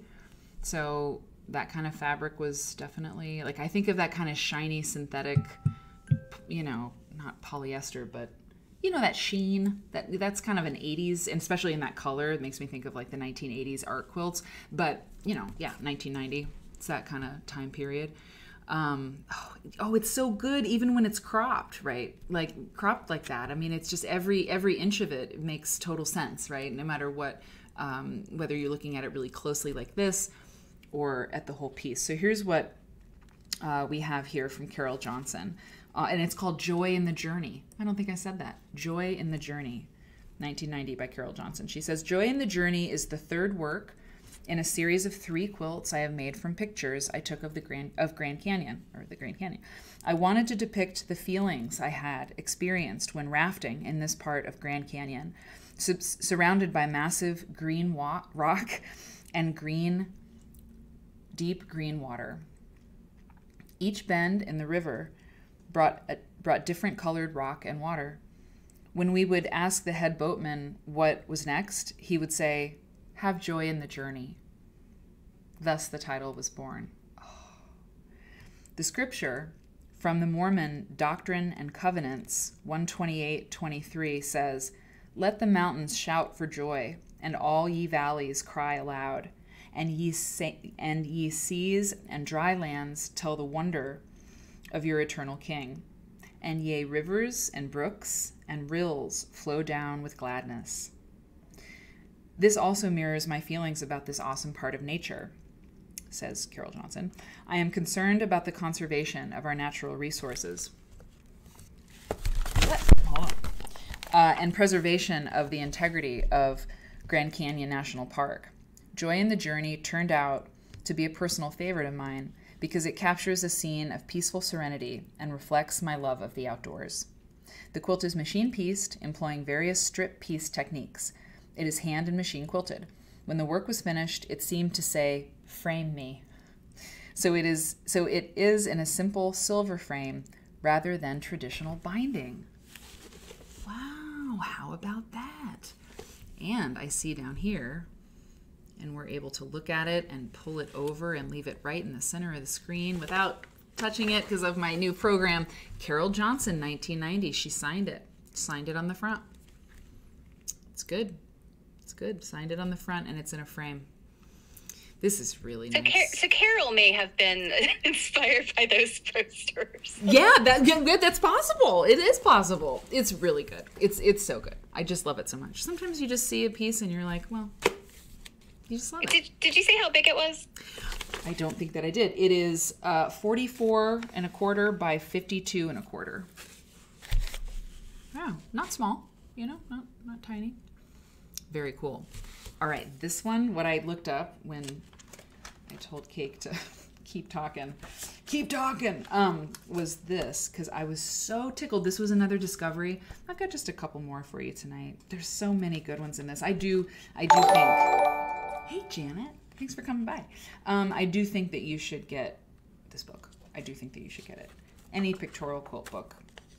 Well, not all of them, but a lot of them I really like. So, but this one's really good. So, okay, so this one, where did it go? Hang on, it's worth the wait. Trust me. Down's really good too. Okay, sorry. I think I keep looking further back and it's not that far back. So I found a quilt by somebody that I have only seen one quilt. I've only seen one quilt made by this person in any book that I've looked at. Obviously, I've not looked at all the books. That's why this is so much fun. But, the Joe Diggs one. Okay, we'll close with Joe Diggs. I almost forgot about her. Oh, God. Here we go. Page 62. Okay, page 62. Okay, this quilt. So some of you will notice, will recognize instantly the Keith Haring motifs down there, right? And I saw that and I was like, that's really neat, cool, who made this? And because it's so New York, Keith Haring's so New York.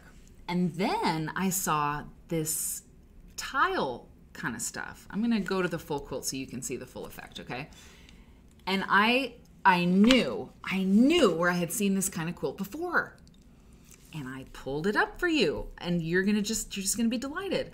I get a lot of things wrong, but I don't have a photographic memory, but it's close sometimes visually. I can't remember things that are not pictures, but I mean, I knew what I was looking at, and I was looking at this. Okay, yeah, I've got it right here. Let me just pull it up. I'm gonna do it like this. I'm gonna go, yeah, You're just gonna go, oh, that's what you're gonna do, oh. This quilt is also by the same person. Do you remember this quilt? I think that it was an intro quilt. You remember, Steph remembers, she's like, yeah. Yvonne Foreman made this quilt, and the picture is showing this. Don't worry about that checkerboard around the edge. It's just because it's a PNG file. I don't know why it's really doing that, but this 42nd Street quilt. So the quilt ends in the gray. Okay, that's what I'm trying to say, is that the total quilt is what you're seeing there, and it's called 42nd Street by Yvonne Foreman, and it was made in 1986, and it's in the big book, the Robert Shaw, the big book, the really big one. He's got a couple big ones, but anyway, this is 42nd Street, and it's the New York subway, and I'm like, oh my God, I know where I've seen this person's work before, and look, it's another subway. So it's called Canal Street. Canal Street. Don't you want to know more about her? Don't you want to look at newspapers.com? Don't you want to go and try to find out who this person is, especially if you live in New York? And don't you want to know what all of her subway quilt series was like? Yeah. Do you have to do other things that actually earn you money? Yeah, you do. But you can take a little time, can't you? She's so interesting. You know what? If you find her, somebody, send a clip to her and tell her we really like her. Here's what she has to say about this. We're going to learn a lot. Okay, in 1904, August Belmont, financier of New York City's first subway line, cool, conceived of and funded the beautiful terracotta mosaic tiles and bas reliefs that are mounted on the walls of many of the system's subway stations. His intention was that these decorative motifs serve both to beautify the subterranean environment, as well as to help orient many illiterate immigrants as to their whereabouts. Didn't know. 8 decades later, these many-hued, hand-cut ceramics, jeopardized by dirt, disrepair, and the harsh environment of an overstressed system, have become the inspiration for a series I have entitled Quilts from the New York Subways. Woohoo! These quilts satisfy my desire not only to testify to the beauty of these tiny endangered voices, love it, but to preserve this beauty for a wider public. I feel like Susan Armichael, are you watching this? I feel like this is your jam. I don't know. And then she also says, oh, are you ready for this? Guided by my Mennonite upbringing, the translation of these designs into traditional quilting materials, look at this one, and techniques was a natural one for me. The techniques used in the ties moved easily from hard to soft.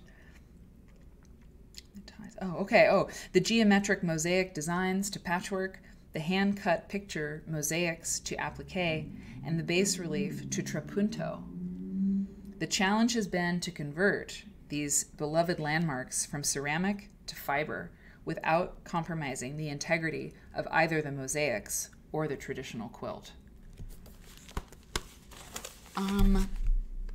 Huge fan. Was a fan before, super fan now.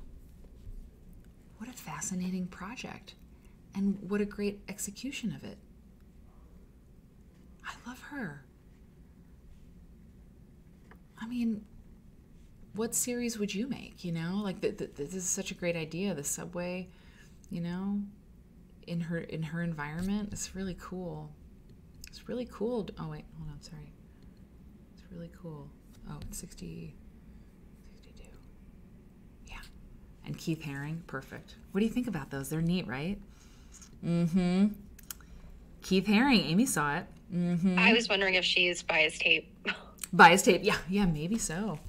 It's really, I mean, she got it. I wonder what her background is. I mean, yeah, it doesn't, I don't know. It doesn't matter. She got it right.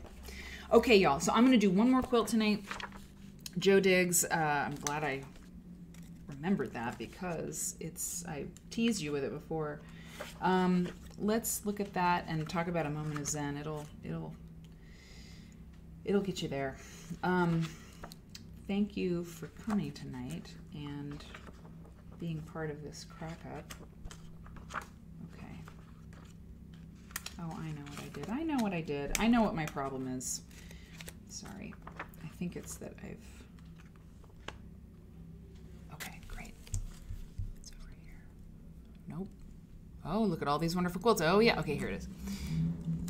Joe Diggs. So do you remember? Some of you will remember those. Well, I did a series. I did a segment on Joe Diggs. I think we did it for the Sunday Social, and then I did do it for the show. I think we watched a video. So it's Joe Diggs, Diggs.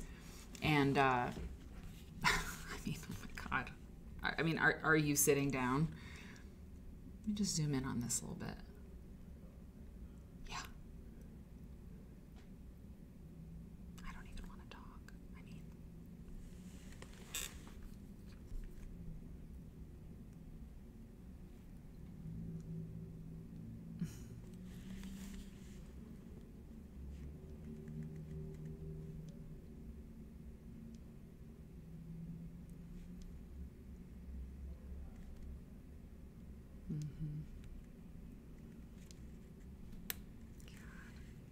Makes me think of that scene in Snow White where she's standing out there and she stretches her arms out and the bunnies come by and there's the little bluebird lands on her wrist. Yes. Oh, the little skunks.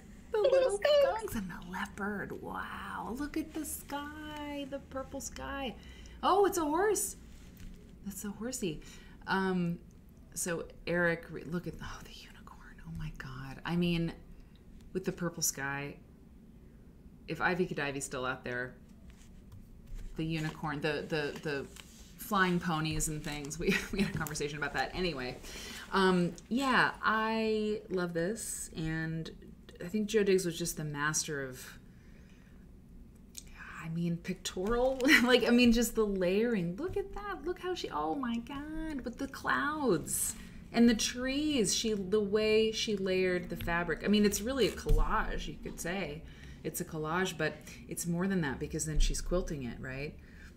It's fast. Eden. Oh, Penny Catherine. Hi, Penny Catherine. Yeah, it is Edenic. Edenic? It is like Eden. It is. So, you know, oh, and there's an owl. There's so many surprises in this quilt. Oh, an iguana. Look at him. Eric reads to me at night. He reads to me so I can fall asleep.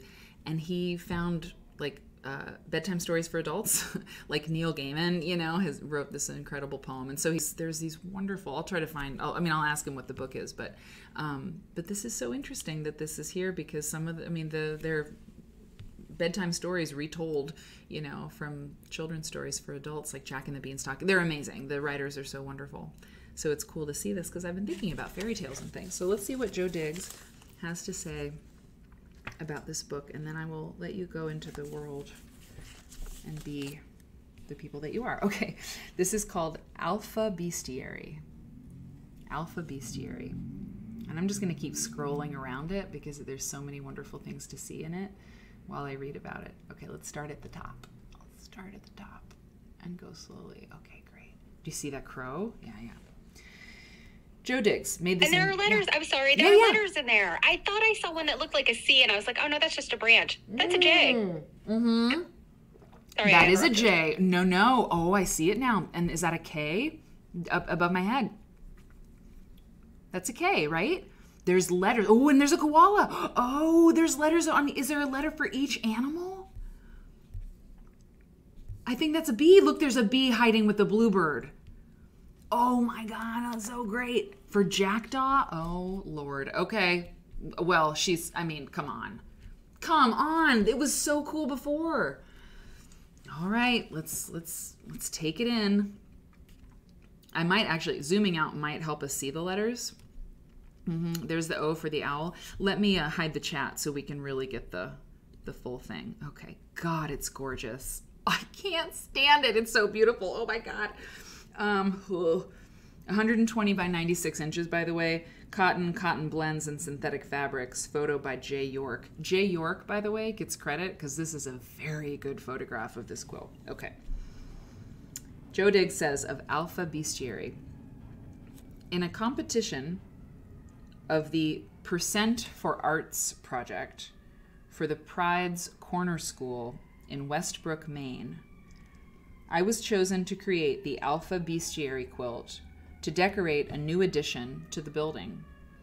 The quilt shows a deep, dark forest, opening out to great light vistas, suggesting expanding horizons through learning.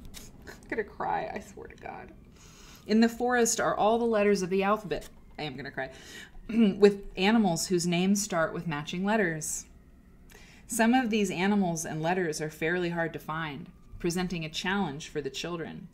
In designing the quilt, I remembered how much fun I had as a child trying to find hidden animals or objects in puzzles of various children's magazines. Alpha Bestiary represented a big sale, an excuse to buy new fabrics and use up some old ones. The joy of meeting the staff and children of a really special school, the hard but enjoyable labor of stitching for 2 months, and the final pleasure of the presentation day. The quilt became part of the educational process of the school. A video showing me working on the quilt helped the children learn about quilts and quilting. I visited the school and talked to all the classes about the history of quilts and their care. Alpha Bestiary hangs open to all, no glass, inside the main entry hall. The quilt was appliqued by hand with minimal hand quilting, composed of long diagonal lines. It was designed on a wall, but stitched on a table after I finished the layout. It is worked from center out in all directions, one layer at a time. When the top layer was finished, I cut away underlapped areas to prevent the quilt from becoming too bulky or heavy.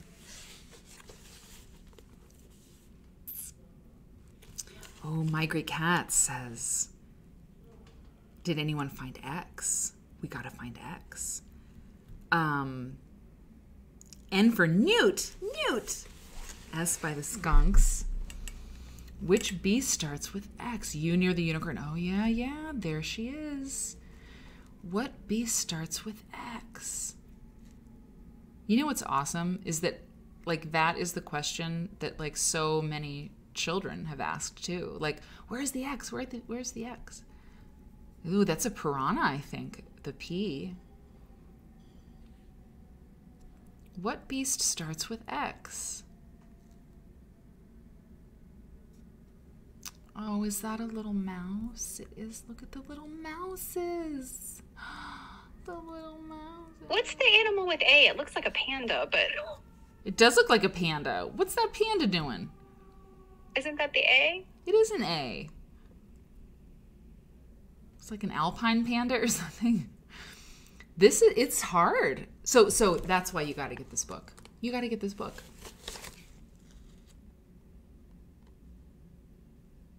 The photograph is incredible. It's very good. It's very good. And this book is really good because the photographs are good, but there's a good photograph and then there's a really good photograph. And this photograph is dynamite. The panda's a red herring. It's possible that it is, yes. Look at this. Just this flora or fauna.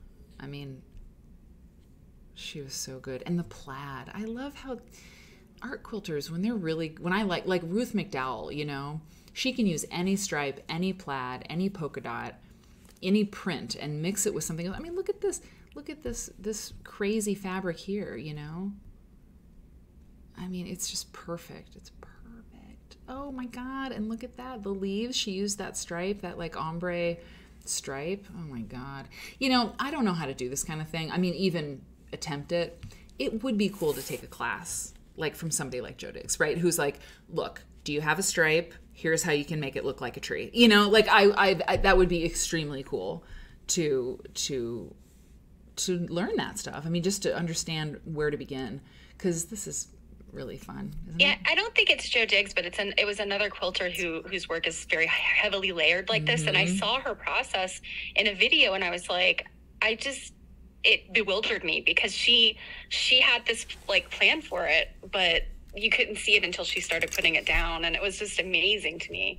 And I wonder how Joe Diggs works on these things. I think in the video I played, I think there's some videos on YouTube, but I think she passed away like, I don't know. I don't remember. It's been, 10 years probably, but oh, has it been that long? Yeah, I think, well, no, maybe not. Maybe, I remember my mom was really sad to hear it, and maybe it hasn't been that long, but she did show in the video, how she was designing things and layering things, and really, really cool woman. Yeah. So thank you for coming to the show tonight. What fun to be with you. So if you enjoyed the show, then I hope that you'll consider subscribing if you're not already subscribed. If you like this kind of content, then that's a great way to make sure it exists, right? And telling somebody about it is good too. And we're doing our part as best we can to get the word out, but I don't know how to do anything except make the show, and I love to make show. Okay, so thanks everybody, and thank you to Cake. And yeah, I think that's all I have to say. In September, there was like a deal on subscriptions and stuff. And I was thinking to myself, I was like, oh yeah, a lot of people signed up for like a 6-month thing because it was like you got like a discount. So if you're one of those people, I hope that you'll make sure that your subscription continues, because you've just been enjoying being a subscriber to the show so much, you can't possibly let it stop. So check that out, and thanks y'all very much. We'll see you around. We'll see you on Saturday, and we'll do some more First Quilt stuff. Okay, thanks for coming. Bye.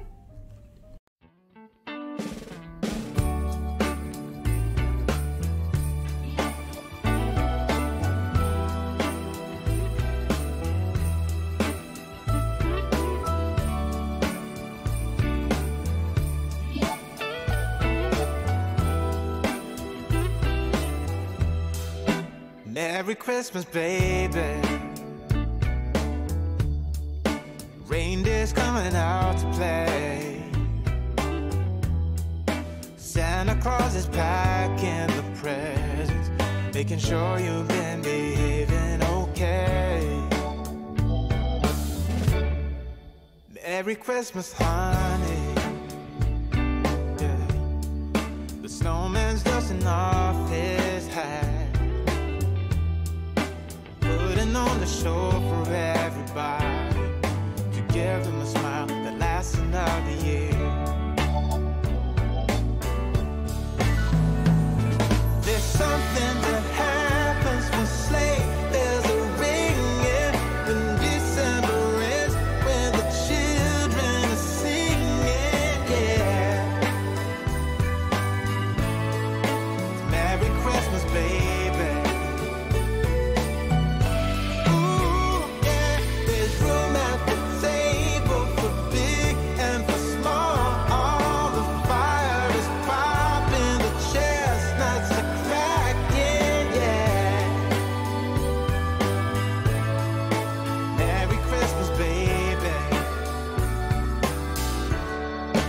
Merry Christmas, baby. The snow is laying 2 feet deep. Now wish upon a falling star, so all your secret dreams can come true. There's something that happens when sleigh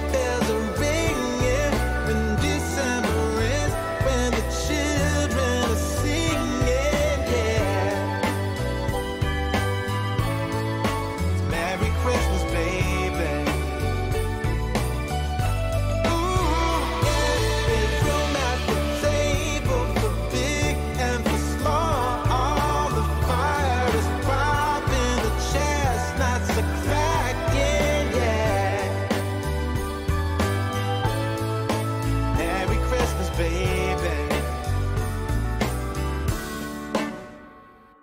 There's something that happens when something that happens when December ends, when December ends, yeah. Oh, it's Merry Christmas, baby. Merry Christmas, baby. It's Merry Christmas, Merry Christmas. It's Merry Christmas, baby. Yeah. Merry Christmas, baby.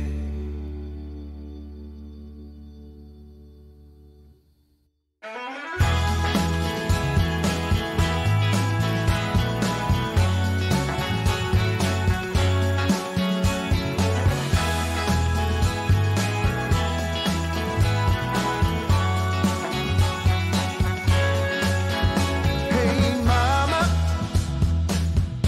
I worry about Christmas Day and how big old Santa's gonna fit in our chimney anyway.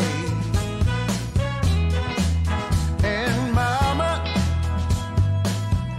what happens if it's just no good? Will it simply move on to the next house in the neighborhood? I don't think I can leave this be. I got too much riding on this, you see. It's me and the chimney tonight. I'm not taking my eyes off of it. Me and the chimney tonight. Right here by the tree is where I'll sit. Me and the chimney. Me and the chimney. Me and the chimney tonight. Hey, Papa, don't Santa know